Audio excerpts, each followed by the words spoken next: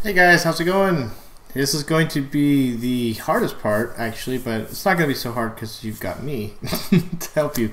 But it was hard the first time I did it. So the Breakout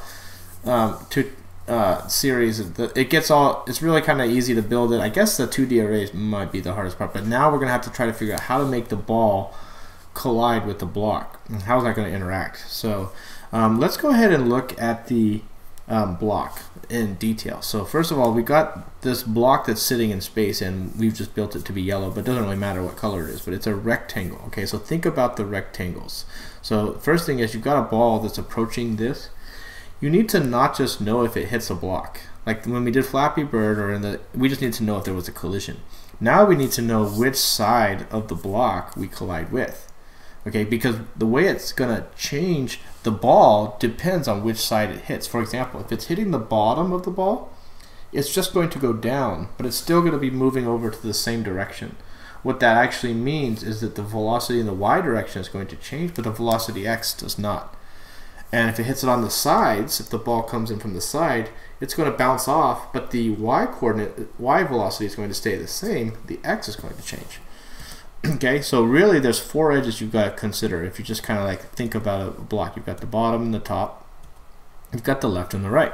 Okay, so we're going to do all of these edges, but we're just going to start with the bottom because that's the easiest one, because that's the one that's going to start. Okay, so I kind of put this slide in here just to be clear about the dimensions, because it's easy to say top, bottom, left, and right, but you actually have to remember how we wrote the code of the block. The x and the y of the block are the top left corner of the, so that's where the rectangle is drawn. This all the way down here is going to be x plus the width and the height. So if you remember, the width and the height are going to be how far down and how far to the side we draw the blocks. And these are variables, but it doesn't really matter because we're going to use variables in our collision detection. Okay, so when you get to the point where you're actually trying to determine if there is a collision between this ball and the block, you're going to have to first consider the coordinates of the block. So that's going to be x and y. Alright, you're going to have to think about the ball x and y. So because we're going to have two different objects and they're both x and y, it's going to get a little confusing because you can't say, well, if x is greater than x, but wait a second, which x? And you're not going to have to say block x and ball x, you're just going to have to choose one. Okay, so you're going to either make the ball check for the block or the block check for the ball. So in this scenario, what I'm doing is I'm thinking about as the block. The block is looking to see if it gets hit by a ball. Okay, so the block, when I just say x and y, I'm talking about the blocks x and y. I don't have to write block x, y, because my x is just my x. I don't have to actually think about, I don't have to say Alan.x, right? So, but if I'm talking about a ball or something, other object, then I have to like specify the ball's x, you know? So let's look at the coordinates that we're going to use. So for the bottom edge, since we're going to start with the bottom, we'll have x comma y plus the h, okay? And we're going to compare that with the x and the y of the ball. And then we're going to have this side, the far edge, is x plus h comma y plus h. And that basically is going to define the ball, how close it is. Now the last thing we have to think about is also the width of the ball, right? We don't want this thing to, like, we have to think about the y coordinate too.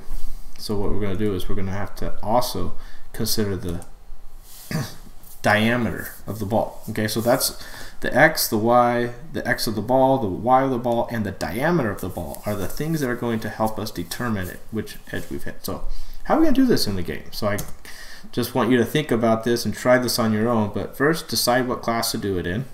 Okay, then do one edge at a time.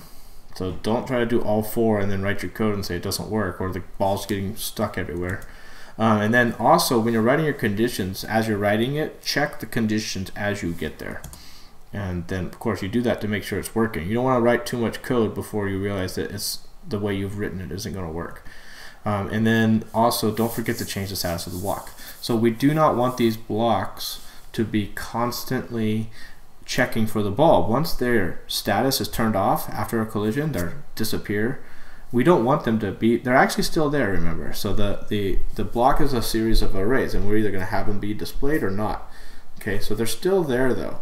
So we don't want them to constantly be moving the block. So let's go ahead and try that. I'll give you some time to do that. Pause. I'm paused right now. Okay, so here's how I did it. So actually I haven't done it yet. I'm going to do it right now in live. Whoop, that's not that one. So I actually changed one thing before I go any further. I did change the paddle. So in the original episode, or last episode, and all of the previous ones, I had just drawn I just shifted the rectangle X and Y, but now that I made this, I realized it'd probably be better to fix X, because we are controlling the paddle with the mouse, and we're shifting it by the width of the paddle by 2.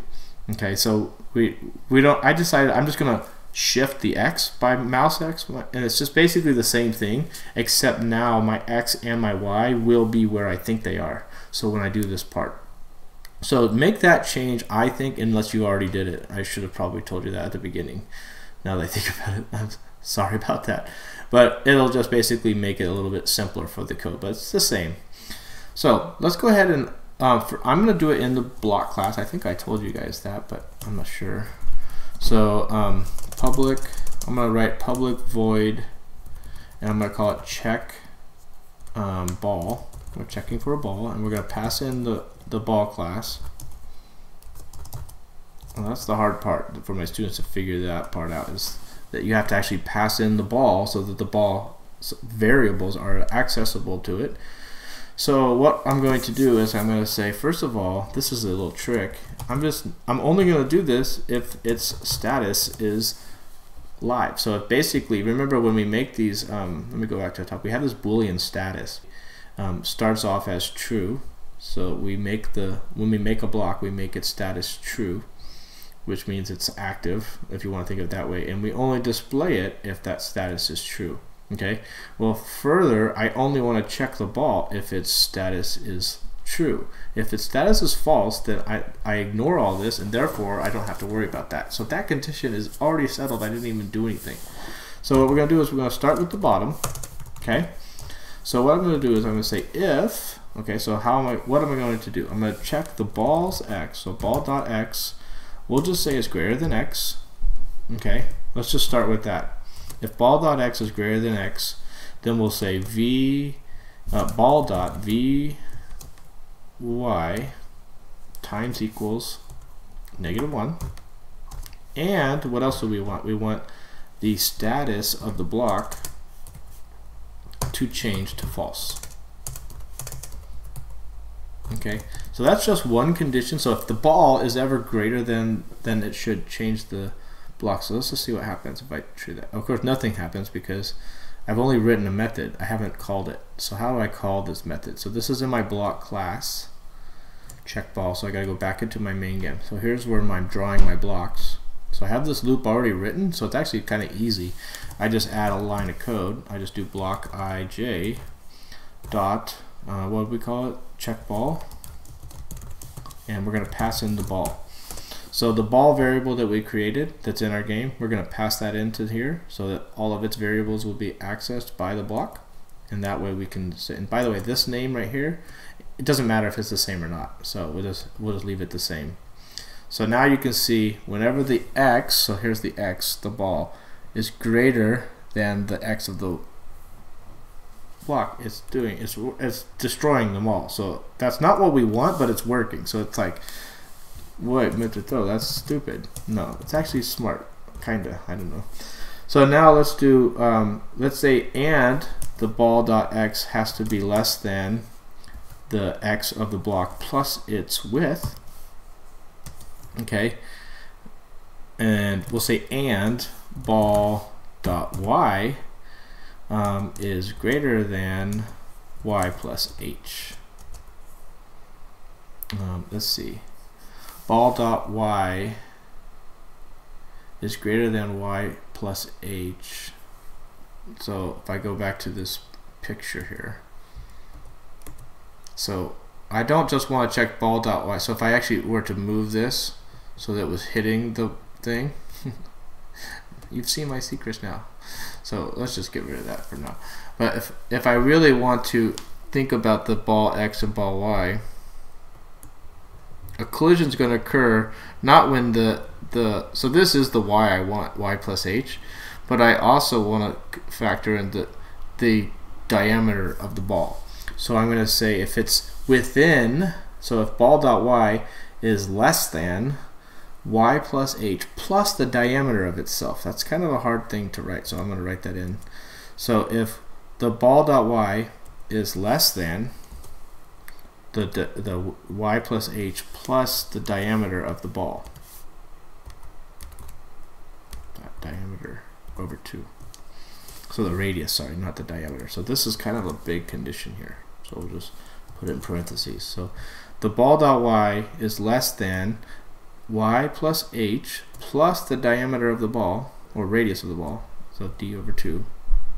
Let's see if that works. Now it'll only collide once the ball gets close enough to the bottom. Well, that's actually pretty good. Okay, so we should also not have it destroying it once it gets above. So this would happen if it was above the blocks, because later on when we get this game rolling, we're going to have the ball above all the blocks. So we also have to add the condition of checking to make sure it's not above this line. So again, we're at this same point. We don't want it to, if it's up here, we don't want it destroying, it's not hitting the bottom edge, right? Or let's say it's way up here, you know, it's not, technically the ball dot Y is now less than that line, but we don't want it to destroy it. So we're going to say, we'll just say that if the ball dot X, you know, is less than, yeah, that's what we'll do. So we'll say, so if ball X, ball Y, so and ball dot Y is greater than just Y plus H. This will just kind of keep it from destroying the ball at all the time, like anytime it's above. So it has to at least be to the line. So that's pretty solid. I mean, that's giving it a lot of value. So that'll take care of the bottom. So to do the top, if you basically failed on yours, you can go ahead and now try to finish it off from here. So you could pause it here instead and see if you can finish it off. But I'm going to do the top and the bottom first because they're basically the same. So I'll just spin it, copy this, copy pasta that. Okay, and the only difference, so this is all the same. It's going to change the velocity of the Y, but instead of having the height in here for the Y coordinates, just take that out. Oh, actually that's not true, because now if we're talking about the top, we want to check that the ball, I should have linked these together. I wasn't really prepared as much as I thought I was. So I really want the ball Y to be greater than the Y minus the height, so I mean the diameter. So we'll say ball dot Y, let's just delete all this, is greater than Y minus ball dot diameter over 2, and ball dot Y is less than Y. Ta-da! Okay, so actually that wasn't so bad. So that'll make sure I'm on the top. Okay, so let's go ahead and copy these suckers, both of these, because we've got 2 more edges to do. So might as well just copy both of these at the same time. And we'll rewrite them for the left edge and the right edge. And we're going to change this to Vx, because it's going to just change its x velocity. And let's just rewrite all of this. So if ball dot x, so the left side is going to be when ball dot x is greater than x minus ball dot d over 2, so that'll be the left side. Okay, and we need the ball dot y to be greater than y, and we need the ball dot y to be less than y plus h. So, and, oh, I forgot to do the other x condition. And ball dot x is less than x. Okay, so that's actually pretty good. That'll take care of all of the, so that's checking to make sure it's close enough to the wall, but not past the wall. That's checking to make sure that it's within the y's. Okay, so that looks pretty good. I'm going a little fast right now with this part because I don't want this tutorial to be like 20 minutes long, because I don't really know the level of everyone who's watching, because I got all sorts of levels in my own classroom. So alright, so if ball dot x is greater than x plus width, and then on this one we'll say the same thing, x plus width. Oh, except for I'm to the right of the ball, so it's if ball dot x is greater than x plus width plus ball. Nope, that's not what I want. It has to be greater than, that's for sure, but less than there. So remember, at this little ball diameter, on the left side we want to check it that it's close enough, but on here we want to make sure that it's with the same thing. So it is a little bit different than I thought. It's not as simple as I thought. Okay, so now that looks pretty good. I think we might be done. I've done this before, so I mean that's how I wrote it the last time. So I think it's going to work now. I do want to change one thing before I check anymore, because I can't really change. You see how I can't like change the direction of the ball? It's always going. It's just changing Vx. Let's go ahead and change that now so that we can check these collisions better. So in the ball class where we have it bouncing off the paddle, all we're doing is changing the velocity of the y. But if you actually play the game, that's not how it's done. When it's off to the center, if it's like, you can actually aim the ball depending on where it hits the paddle. So basically, if it hits the center of the paddle, it bounces straight back. But if it's off to the side, it goes back in that direction. And if it's off to the right side, it goes in the right direction. So that way you can kind of aim by hitting it off the corner. So the way you do that's pretty simple actually. You just do Vx plus equals the difference between the ball's x. So this is in the check, we're in the ball class, in the check paddle method. You go Vx, and then instead of just changing Vy, we're going to also alter Vx.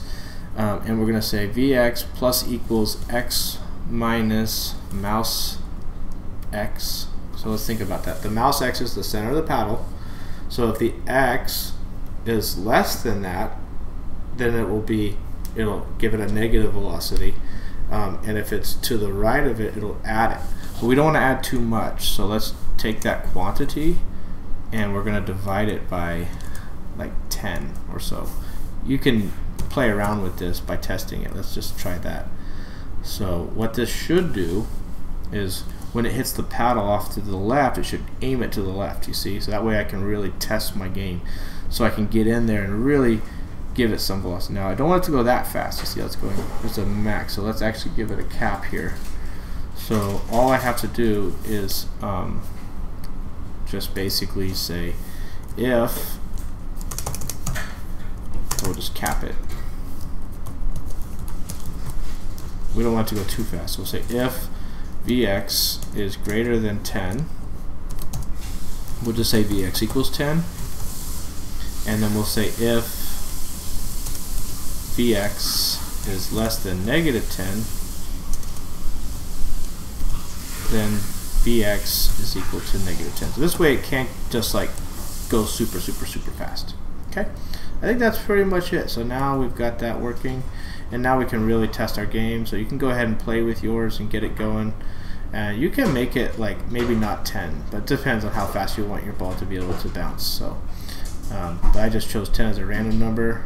Probably since we capped it at 5, I should probably change it to 5. But now you can really see if your collisions are off. You see it's a little bit off there. So go ahead and play around with yours. get it working. In the next tutorial, I'm going to talk about changing the colors and also resetting the game. We're almost there, guys. Alright, talk to you later.